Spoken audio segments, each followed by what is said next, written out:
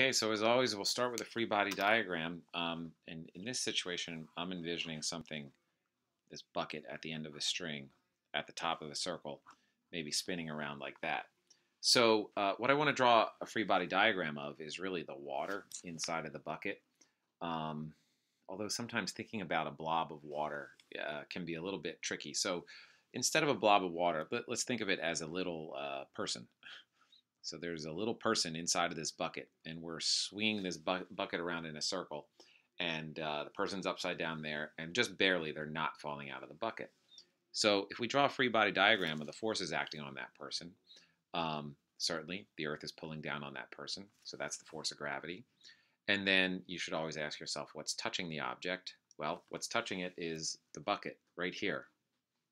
The surface of the bottom of the bucket is touching the person's feet.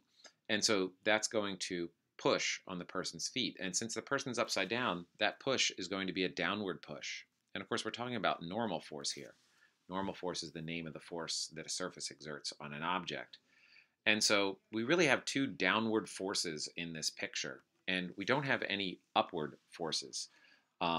It's really, I can't think of an object that's touching the person in this bucket that would pull the person up or exert an upward force on the person.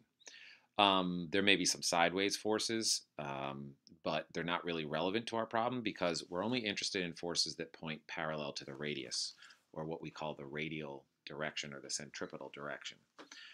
So that is our complete free body diagram. So we're going to go now and use our net force equation for circular motion.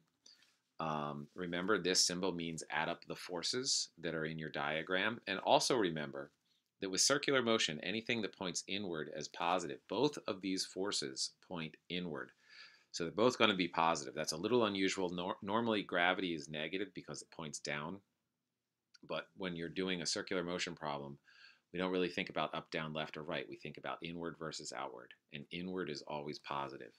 So if I add up these forces, I have positive Fn, positive Fg, and then on the other side, mv squared over r. Now, one of the issues in this problem you may have noticed is that no mass is given. We don't know the mass of the water, or in this case, the little person that's inside the bucket.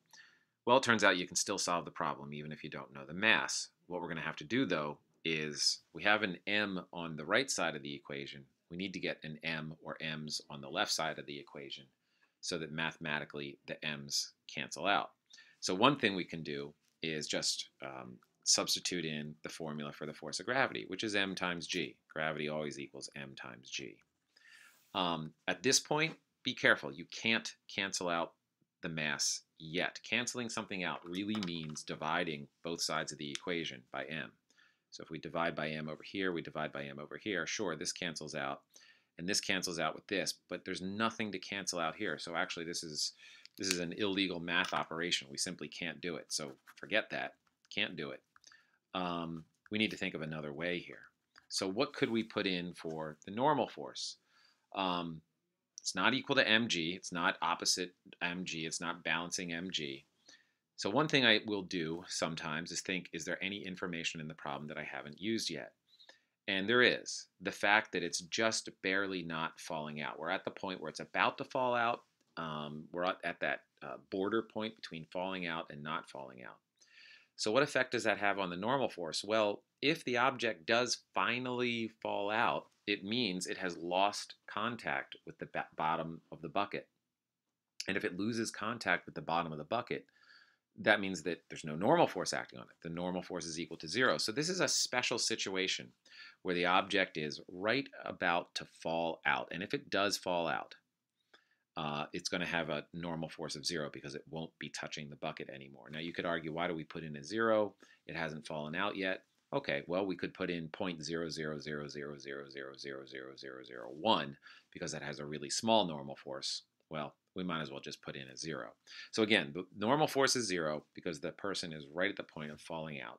And if the person falls out, then they're not in contact with the bucket anymore. And so the normal force would be 0. So we're left with mg equals mv squared over r. Now we can cancel out the mass. We can divide both sides by m, and the mass cancels out. We're trying to find speed, so we can rearrange this. V is equal to the square root of gr. So it's equal to the square root of 9.8 times 0.75. And let's see what we get when we use the calculator on that. 9.8 times 0.75, and I'm going to take a square root, and I get 2.71 meters per second. So if you spin this thing any slower than 2.71 meters per second, the water, or in this case the person, will fall out. Anything faster than that, it's not going to fall out.